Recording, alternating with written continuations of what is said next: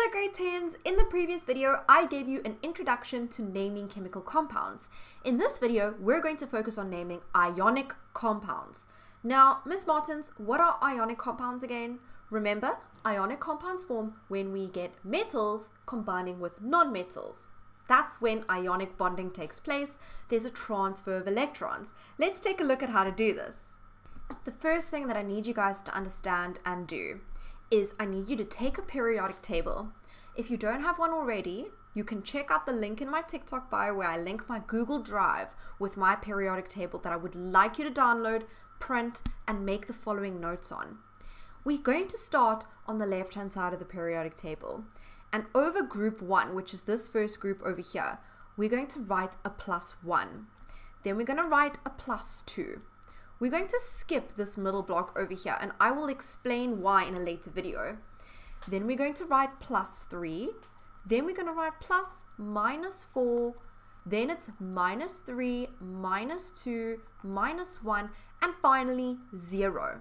What you guys just wrote on your periodic table, these are referred to as the charges of the elements that fall under that group. Now, what do I mean by charges? Another word for charges is valency, just by the way, in case you ever hear that, valency. But I mean, me saying that doesn't exactly explain what I mean. So I'm going to take a very easy example. Sodium chloride, which just happens to be my favorite compound. So sodium chloride is NaCl. This is the compound molecular formula, or the compound formula, NaCl. I'm going to explain to you, how did we get NaCl? Why is it not Na2Cl, or NaCl2, or NaCl3? Why not? We know that water is H2O. So why is NaCl, Na, and Cl? Well, the reason and the answer lies in its charges. Now, grade 10s, what I need you to understand is all the elements on the periodic table.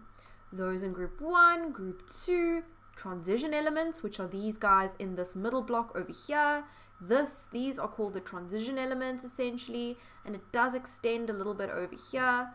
In group, this +3 group, the +-4, the -3, the -2, the -1, all of those elements in those groups, they are striving to be stable. They want to be like the noble gases. And if you don't know what the noble gases are, they are the guys with a charge of 0.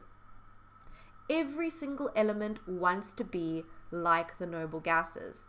The noble gases, they don't want to bond with anyone. It does get a bit more complicated than that, but in general, they're happy by themselves, they're stable, their outer energy levels are full.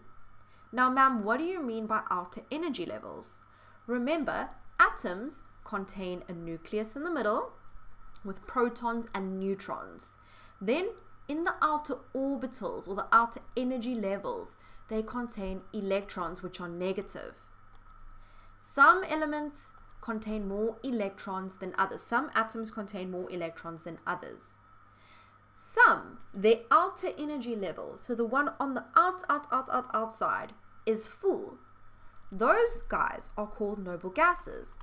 They don't need to lose any electrons. They don't need to gain any electrons. Their outer orbitals, their outer energy levels are full, which means they're chemically stable. That means they don't need to bond. Why do all the other elements need to bond? So for example, why does sodium feel the need to bond with chlorine? The reason is because their outer energy levels are not full. They are not stable. However, when they bond with each other, they can transfer electrons. Sodium gives away an electron. Chlorine accepts that electron. And through that transfer of electrons, they can reach stability. Let me show you. For ionic bonding to take place, so remember, that's when a metal bonds with a non-metal, the following needs to happen. We have one element that will lose one or more electrons and form a cation or positive ion. Now, grade 10s, listen to me carefully. If you have electrons are negative, and you lose them, So we're losing them, we're giving them away. You're losing negative stuff. You're going to become more positive. That's why you form a positive ion. And this is how we remember the name of a positive ion. Positive ions are called cations. How do we remember this?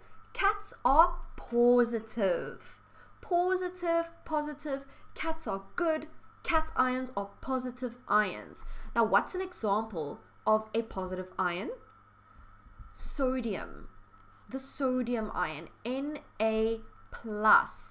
Guys, sodium ion is a positive ion because sodium loses an electron. Therefore, it has lost one electron, so it gets a little plus. We could also say magnesium is a cation, Mg, 2+. Now, why does magnesium have a 2+? Well, magnesium has lost 2 electrons, and just look at how cool this is. Sodium loses 1 electron. Sodium is in the first group. It has a charge of +1, like we wrote at the top. Magnesium is in the second group. There it is. Magnesium can lose 2 electrons. That's why it has a charge of +2. When sodium loses an electron, do you see that sodium currently has, I don't know if you can see because I've scribbled all over it, but sodium currently has an 11 on the top. That's the number of electrons in a neutral sodium atom. If sodium loses an electron, it doesn't have 11 anymore, it'll have 10. And it'll have the same electron configuration or number of electrons as neon. And what's neon? A noble gas. It's pretty cool. If magnesium, which initially has 12 electrons, you can see over there, if magnesium loses 2 electrons, why will it lose 2? Because it's got a charge of +2. If it loses 2 electrons, think about it, 12 minus 2 is 10. It'll have the same electron configuration as neon, which is a noble gas. So those are cations. They lose electrons and become positive. Anions gain electrons. If you are a neutral atom and someone gives you electrons, you're getting negative stuff.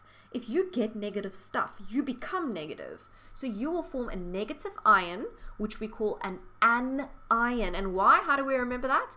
Anion sounds like onions, and onions make you cry. They're bad, they're negative. So an example of an anion could be Cl-. That is a chlorine atom that has gained an extra electron. That's why it's got 1-. Just the little minus sign over there. If we look at the periodic table, this makes sense. Look at chlorine. Look at the group that it's in. It's got a charge. There's chlorine. It's got a charge of -1. Right. So, can you guys see an example of an anion with a charge of -2? Oxygen or sulfur. How do we write that? Well, the oxide ion, which is oxygen when it gains 2 electrons, is O2-. We put the 2 in front of the minus. It's just the way we do it. All right, it's notation. It's just how we write it. O2- means that the oxygen atom has gained 2 extra electrons.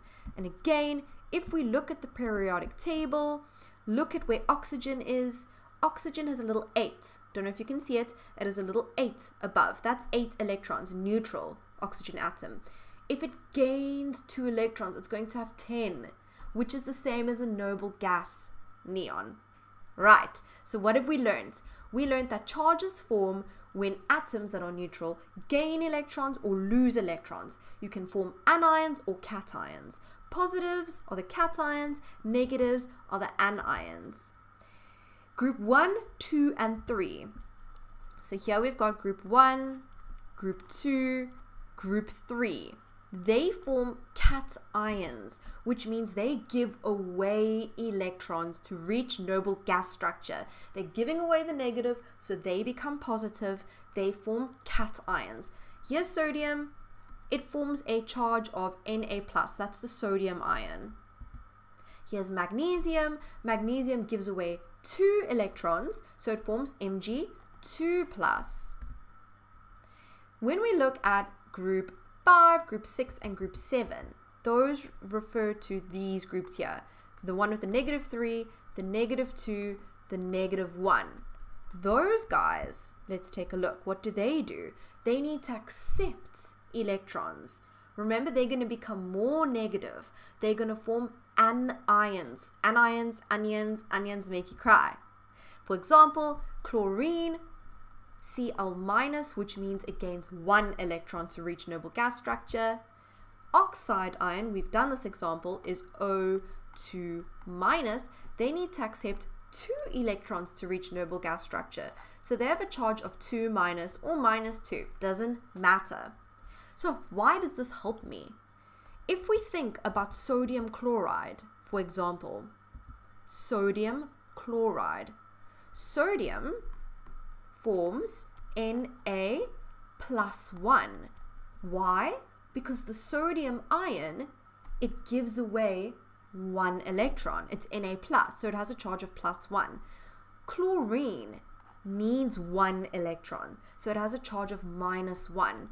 If you can see here, plus 1 minus 1 gives me 0. It needs to always give you 0. Always. Why? Because sodium chloride is a neutral compound. If you look at sodium chloride over here, it's neutral. It doesn't have any charge up here, so it must give you 0. That means for every 1 sodium, it bonds with 1 chlorine. The 1 sodium gives away an electron. That chlorine accepts that 1 electron, forming sodium chloride. Sodium, so the cation is sodium. There we go, cation. The positive ion is sodium. Sodium, Na, comes first. The cation always comes first. Just think about it. Cats come first rather than onions, anions. Sodium comes first, and then the anion, the element name changes to end in "ide." So remember, Cl is chlorine, but when it bonds, it becomes chloride, and it forms NaCl. 1 sodium atom bonds with 1 chlorine atom because the 1 gives away 1 electron, the 1 accepts 1 electron.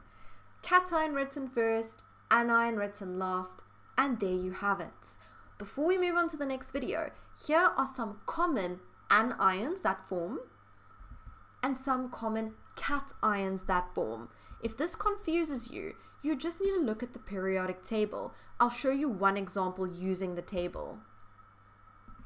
If you look at bromide, the bromide ion, obviously that comes from the atom bromine. But why does its name change to "ide"? Because remember, the anions come at the end and their last name changes to "ide", like a bride that's getting married, their last name. Anions come at the end, it's the surname, it changes to "ide". Now look what it says over here. It says Br minus, which means that it has gained 1 electron. And does that make sense looking at our periodic table?